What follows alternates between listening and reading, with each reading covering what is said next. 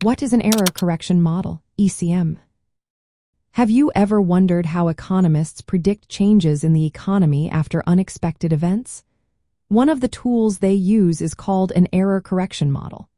This model helps us understand how quickly a dependent variable, like consumption, returns to its long-term balance after changes in other factors. So, what exactly is an error correction model? It is a statistical method used in econometrics and time series analysis.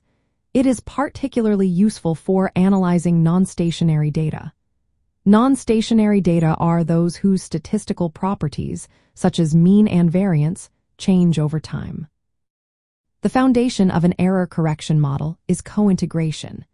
Cointegration refers to a long-term equilibrium relationship between two or more non-stationary time series. For example, consider consumption and income. Both may grow over time, but not in perfect harmony. However, their long-term relationship can remain stable, which is where cointegration comes into play. An important part of the error correction model is the error correction term. This term measures how for the current state is from the long-term equilibrium. If consumption is lower than expected based on income, the error correction term predicts that consumption will increase to return to that equilibrium. The model also captures short-term dynamics. This means it accounts for fluctuations and adjustments that happen in the short run. These short-term changes are included in the model through the independent variables. When it comes to estimating error correction models, there are several methods available. One common approach is the Engle and Granger two-step method. This involves first estimating the cointegration relationship using a regression in levels. Then, this relationship is used in a model that considers short-term dynamics. Another method is the Johansen approach, which allows for multiple cointegrating relationships and is more flexible, especially when dealing with several variables.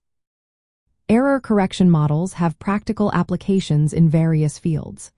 In economic analysis, they help study relationships between key variables like gross domestic product, inflation, and interest rates.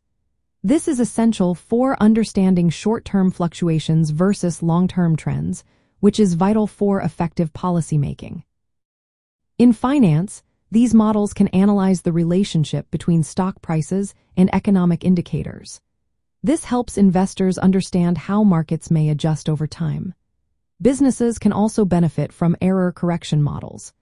By understanding how variables adjust to their equilibrium levels, they can make more accurate forecasts about future trends and adapt their strategies accordingly.